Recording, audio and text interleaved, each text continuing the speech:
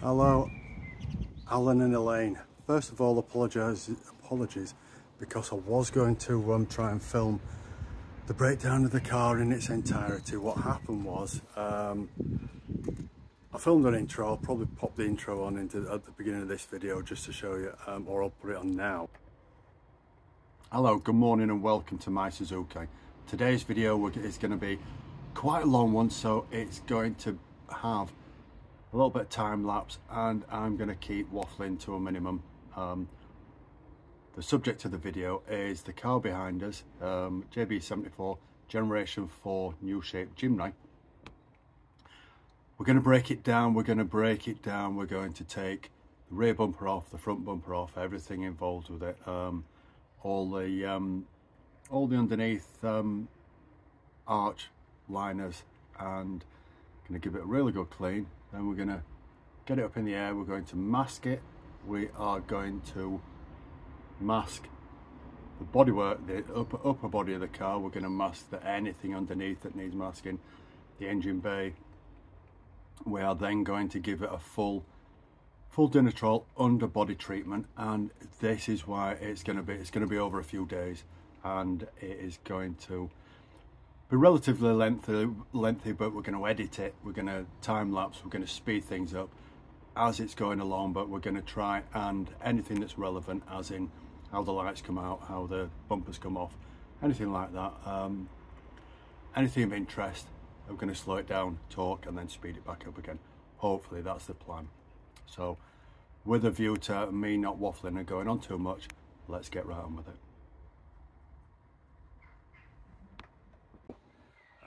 So you can see that I set it all up, got it ready. It was a lovely day. Got part way through it and it absolutely came down torrentially. So I had to pull everything in quickly. When it stopped, took it all back out, tried again, came down again, absolutely throwing it down, bucketing it down. So with the breakdown, it was all done in the garage. It's a bit claustrophobic to try and position the camera so you can see what I'm doing, so I can explain what I'm doing. Another reason was because it's something I've never done before. It's very familiar but very different. The fixings were different, the way things fixed on. It was one of these things where every 5 minutes I was sitting thinking, is this the way to do it? Is that the way to do it? Is this the best way to do it? Lots of press studs. Slightly different design and everything, but I'll go through that, and what I'm going to do, I'm going to show you what I've took off, what I've left on, why I took off what I left off, and why I left on what I did leave on, if that makes sense. So here we are. Car is looking very front end missing. I have taken off the grille, needed to come off. Could have possibly got away with not taking the headlights, but I think it's probably better if we pull everything back there and get the undersill right back to so it's covering everything around here just in case. The front panel, which normally on a Mark III will come all the way along there, and it lips up onto where the bonnet shuts to it. Well, the bonnet shuts over it, but it sits across the front panel, which was such an issue before, not in Japan because of the lack of salt, but I'm quite sure they were aware there was a corrosion issue with the front panels. I think they've completely redesigned it, and I would be very surprised if they hadn't took it into account.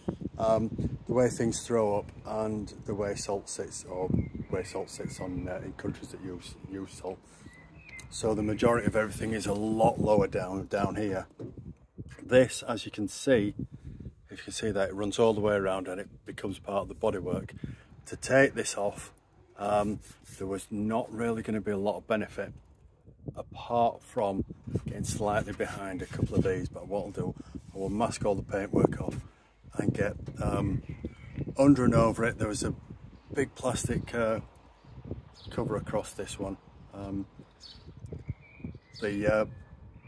The arch liners were quite difficult to get off, to be honest. Not quite as easy as the other ones, and that might just be because I've not done it before, but what we'll do, I'll try and show you under there, and as you can see, there it is now absolutely clean as a whistle. It's been sat out here drying the majority of the day. Did it all first thing, cleaned it all, washed it all, blew it all off with air from the compressor to drive it out of the tubes and the connecting pipe. So you can see this. Absolutely what I will do is mask all this, mask everything off. I will show you all the masking. What I'm going to do, I'm going to take pictures of all things like this so that I will remember where they're all located. And round to the back of the car we have no bumper. Obviously no bumper. The little bag there is the electrics. The electrics are, well, it's the loom, the connector for all the lights that are in the bumper and the reversing camera. One thing you will see, if we pop underneath here, is exhaust off. So the other danger area or area of concern for the Mark III Jimny is, I'll just tilt it up for you, the panel just below the boot space, which on the underside is sat underneath, sat above the exhaust. So with all the Mark IIIs, I'd made a decision already that I'm going to try my best to take the exhaust off. It was a walk in the park in this one, simply because it was pretty much a brand new system. So the nuts just came off, so I just put some exhaust paste on. Put it back together when I put it on. It does sound quite good. It sounds a little bit blowy, but it burbles now with the so if you were going to think of any sort of upgrades, an aftermarket exhaust wouldn't go amiss on this, and it completely changes the sound and the tone of the vehicle. It sounds really interesting with the back off. So yeah, I thought I had the key in my pocket, and there we've got all it needs. I haven't been able to wash that properly. I will wash that down by hand when it goes into the garage, because just to save all the water going in. Now a lot of the inside's out, as you can see. All the interior will come out, but it won't come out until, it might as well live in here until the Dinitrol underbody treatment's done. Then the interior can come out to do the full valet, and then when the interior is back in, then we'll finish off and do all the paintwork.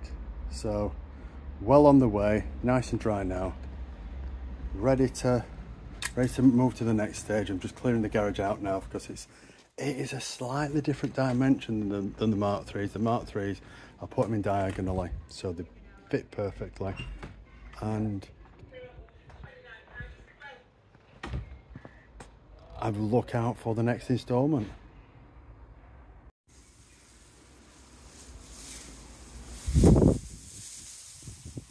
Right, so as promised, a little bit of an update. Car is now, it's going to be a bit difficult because it's got really windy. Car's now completely wrapped and got its new wheels on. Hope you like them. And it's up on the blocks, so it's literally the wing mirrors are eye level.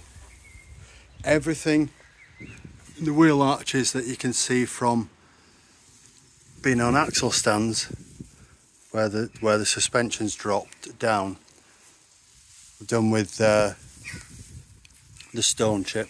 Everything that you can't get to with the wheels on, so the wheels come off to mask off the brakes and to give access to everything from that you need to fire from outwards inwards, if that makes sense. And now it's up on the blocks, it's a lot safer.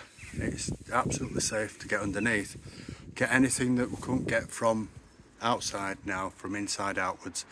And it doesn't matter about the back of the wheels, because the back of the wheels are old wheels and they go into every car.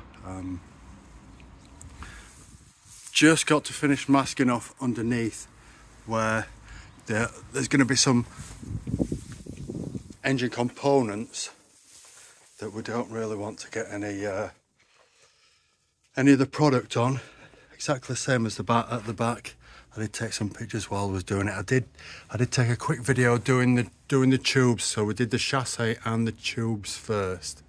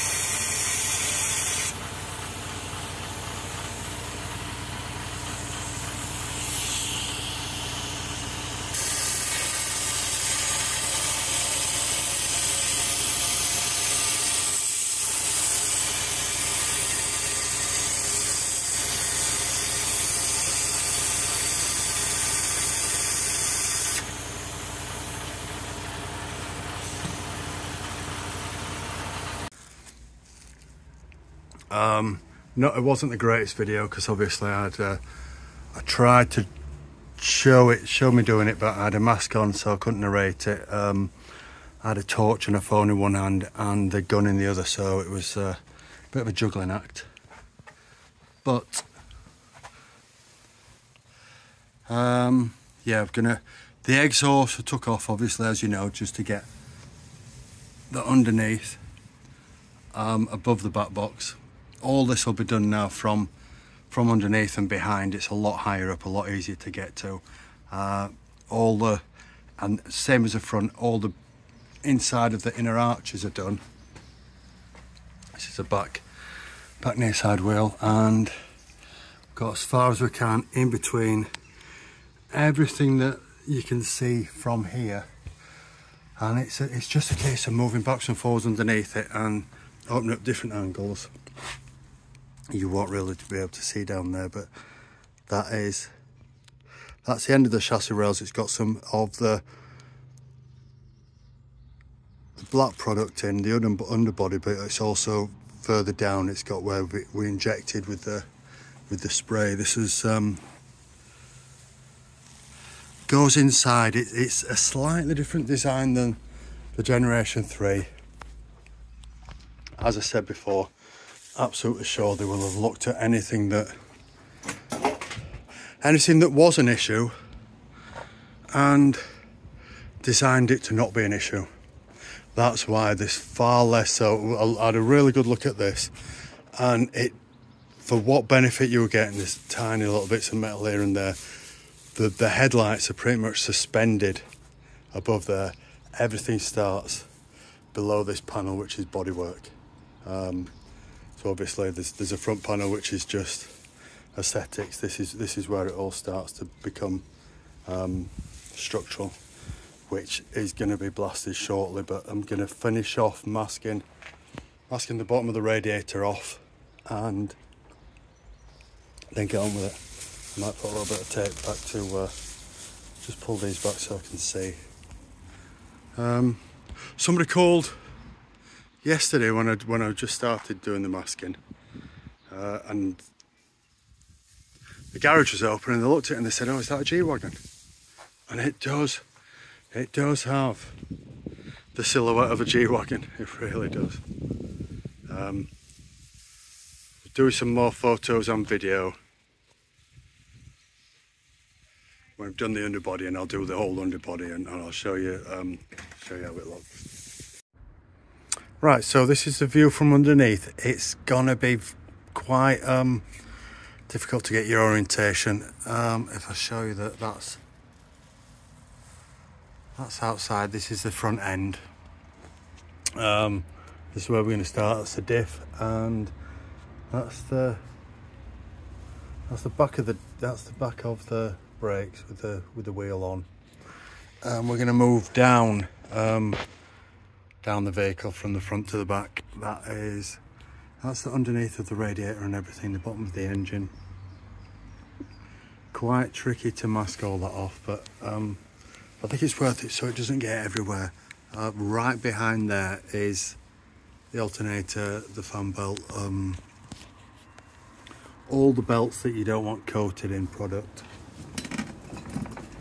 Now it has got, there's the beginning of the exhaust, the manifold down. It's going to be difficult to get hold of that. The entirety of the exhaust, if you look there from, well, when I say from front to back, from pretty much the cat back, is masked off with the back boxes off. That's all the masking that goes right up to the edge of the bodywork, so that we can spray right up and inside all the sills. That's a good look at the stone chip that's on all the wheel arches. We'll put more stone chip on the chassis rail itself, and just a normal anti-corrosion product all underneath. Now it does have some degree, or quite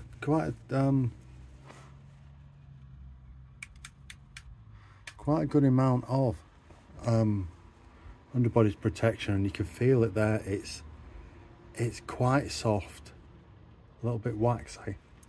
But the issue is, or when I say the issue, probably a cost thing. There's quite a lot of it on, but it's like, I don't know if you can see it. You can see it there. It stops there. So all that is normal metal. You've got this product that goes to there, and it stops there. So then this is just bare metal, and it's not rust. Do you know what I mean? It's the hint of the beginning of rust. If you can see just in there, just on this edge, it's like a bare edge. There's the tiniest look of where it will begin on the edge. It's fine. It's just that's where it finishes. It finishes there, and that's where it will be going on that edge in the future at some point. You more than likely wouldn't know, but this is a completely different design. What they had before, they had two tubes going across. They've designed a really intricate crisscross affair. Got some more masking there, which is the transfer box, and it's mainly because it's an alloy. It looks like it's aluminium, and it's got quite a lot of plugs into it. Thought I would just mask that off to keep it nice and clean. This as well, last part of the exhaust, that's got some product on it from coming in from the wheels. If you can see the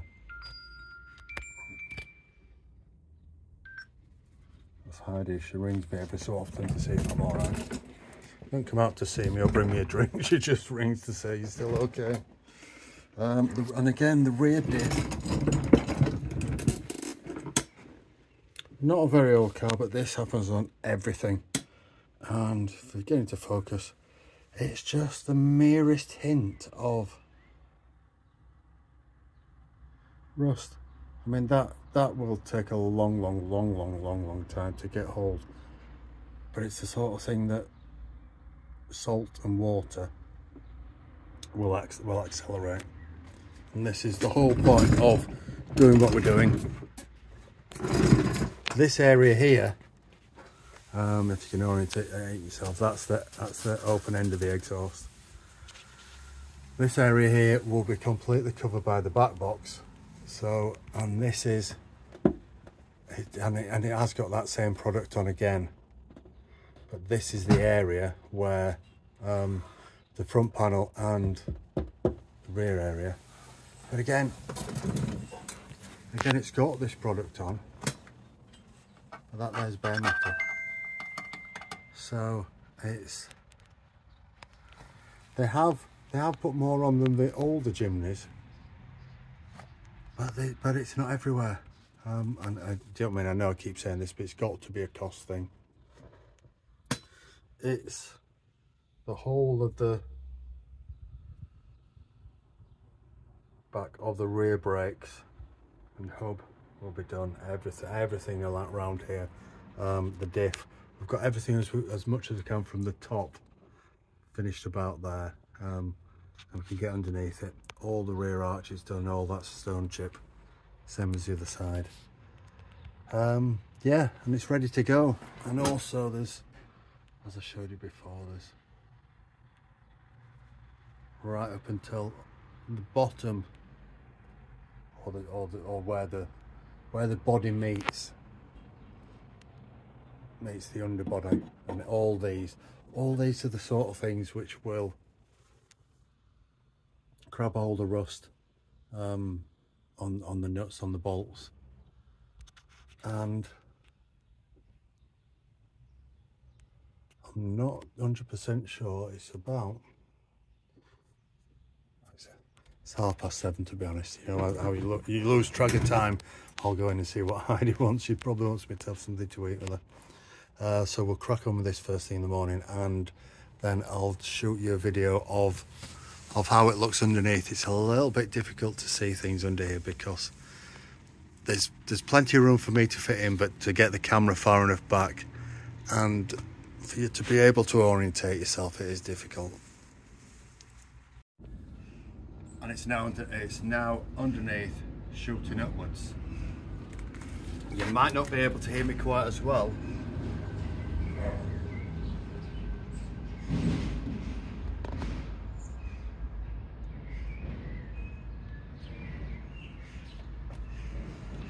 Because I've got it on the end of a stick, but this is pretty much, hopefully it's you're coping with the orientation of it. This is, as we're going back underneath the body now, these are the sills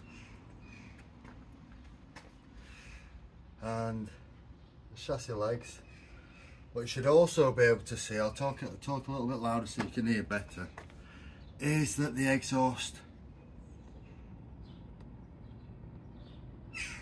is nice and clean. Rear arches, just zoom up into the rear arches.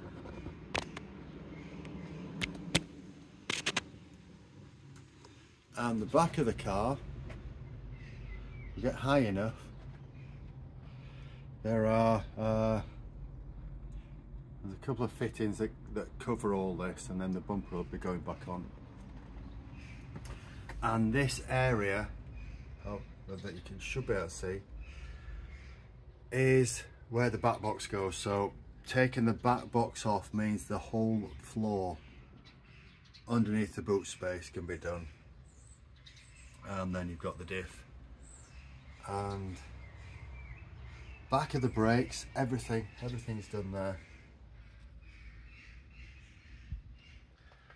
And what we're going to do now is, I can spin it round. While it's up as high as it is, I'm going to polish it up as far as the windows. I'm going to polish it up as far as about here. Obviously I'll do both pillars, the A pillar, B pillar, C pillar, and leave the bonnet until it's down on the floor so that I can rest on the bonnet, but it's high enough that I can get good access to it. I'm going to cut it, polish it, wax it, then drop it back down. In fact, I probably won't wax it, I'll probably cut and polish it, drop it back down, cut and polish the roof and the bonnet, and then wax them.